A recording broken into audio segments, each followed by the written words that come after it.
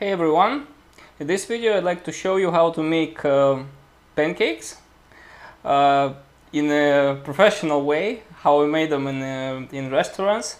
So when you're making them in restaurant, you get to make them very thin, so you can use them for any fillings, for any dishes, for any other dishes. You can roll them into something. So yeah, that's the way I'm gonna show it today. You will need 1.5 2 eggs, about 1 cup of flour. I usually eyeball, but I'm gonna tell you while making all that by adjusting the volume of each ingredient. Sugar, salt, you will need a bowl, a ladle, silicone spatula or thin wooden spatula, but please do not use metal spatula, because we're gonna use a non-stick pan. Never use metal spatulas with non-stick pans, because they're just damaging them, and they will be broken forever. So this is not a pancake pan, a crepe pan, but if you have one, used one. I don't have one, so I'm gonna roll with this one. And when we make pancakes, we usually start by mixing dry mixtures, and only then with eggs, and then we add milk, not the other way around. It allows us to avoid clumps. That's around 1 cup, a little less than 1 cup of all-purpose flour, not strong bread flour, but all-purpose flour. Then we add 2 tablespoons of sugar, a tiny pinch of salt. I can adjust the amount of sugar later. It's better to add less than more. Then beat an egg inside. I'm gonna also add an egg white that I got left from the previous recipe, and start mixing it with a whisk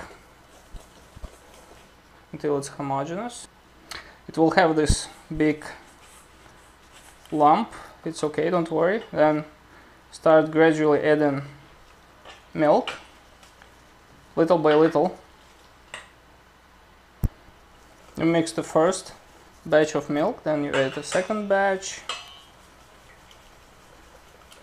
That's the way you make also many sauces, like bechamel, such as bechamel or roux or other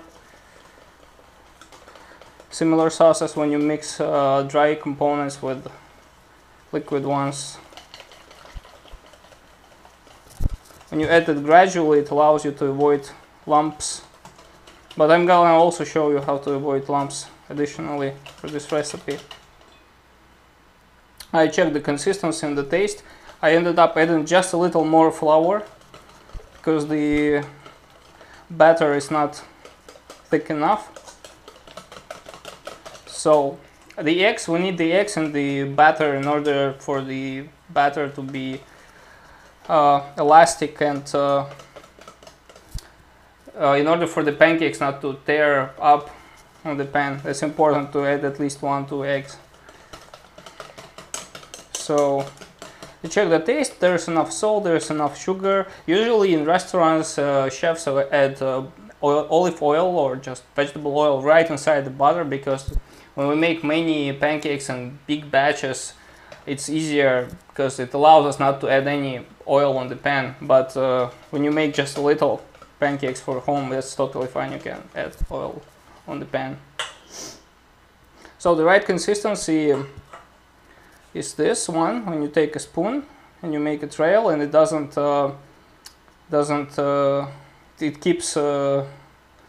cover the trail. In French it's called à la nappe. So when you get an à la nappe consistency, you're good to go. You can taste the butter to adjust the sugar and salt. In this case, it's perfectly fine. And the next step is to strain it through a fine strainer. It allows us to avoid any lumps, tiny lumps, and to make the batter shiny and perfectly homogeneous. That's a really important step.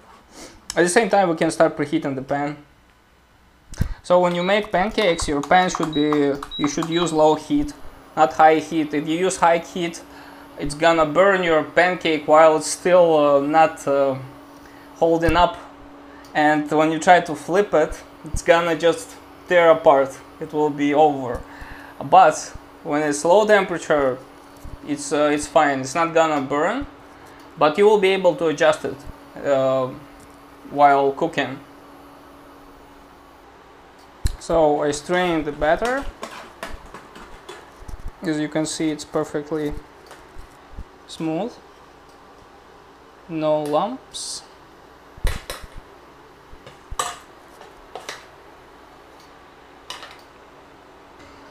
Next, prepare a ladle. The grip is this. The pan is preheated. Prepare a round plate, a spatula, then add a tiny splash of vegetable oil on the pan. Distribute it evenly. And here comes the tricky part. You need to adjust the amount of batter on your ladle in order to cover the entire surface of the pan in one time, which I didn't do right now because it's the first time I'm doing it on this pan, but basically you can adjust it like that. So I can see that I will need at least one ladle of batter to cover the entire surface. Then you keep it on the heat, and I can see that there is, I want to make the batter just a little thinner, just a little. So I can add milk to adjust the consistency. That's really convenient because you can't make it thicker if you want, but you can make it thinner anytime. So you wait for your pancake to get brown on the bottom side, on the bottom, and then I'll show you how to flip it over. So it's been around 40 seconds. It's time to flip the pancake. There is one way. Oh no, it doesn't work on this pan, sorry. Okay, you can use your hand like that to rotate it. You can use a spatula by simply doing like boom, or if you have a crepe pan, you can use the method that I tried to use, but since it has really high borders, it just doesn't work. So yeah, when your pancake is brown, it has been around 30 seconds, you can do just like that. There is still some oil on the pan, so don't add any oil. Boom. Voila, perfect. Yeah, that's how it's supposed to be. Yeah, you can check the pancake like that, like, oh, it's brown, and you do like boom, and voila, and flip it like that. Before adding, taking some batter in ladle, always mix it, slightly mix it, and if you didn't add oil to the batter, add it to the pan from time to time and distribute it like that. If you keep the pancakes in this way on the plate after finishing making them, please make sure to put a plastic wrap on this, or tin foil. Don't keep it like that, because otherwise it will get dry and the edges will be very fragile. So you won't be able to use it for rolling anything. Please make sure to put the plastic wrap on it. And there you have it. Pancakes, thin, very easy to make, and delicious at the same time. You can use some fillings and roll them, but that's basically the main recipe. I'm gonna make a banana filling for these pancakes. I'm gonna make bananas with salty caramel. So first, cut bananas in average slices. Then start heating the pan. Add water.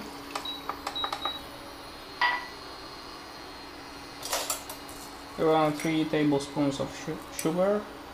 Can be brown sugar, can be even 4 tablespoons, can be just regular sugar. Bring it to a boil and mix. After it starts boiling, add bananas to the syrup and cook for a few minutes, constantly mixing.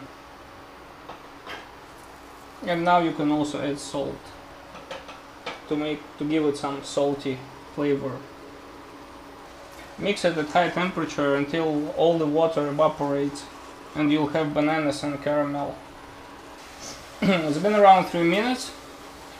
All the water evaporated and then you have an amazing flavor. I just tried it. Combination of salt and caramel taste with the bananas is just astounding. So put it in a bowl and that's our banana filling. When you roll the pancakes, take a beautiful side down, around 1.5 tablespoons of filling,